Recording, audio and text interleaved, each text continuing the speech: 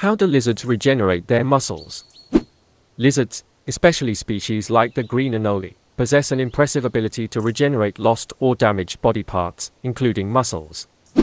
When injured, specialized cells known as blastema cells gather at the wound site and rapidly divide, forming a mass of undifferentiated cells.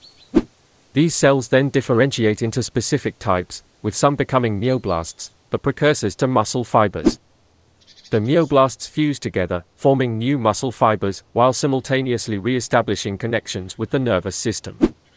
Over time, the regenerated muscle grows and matures, partially restoring the original function of the injured area.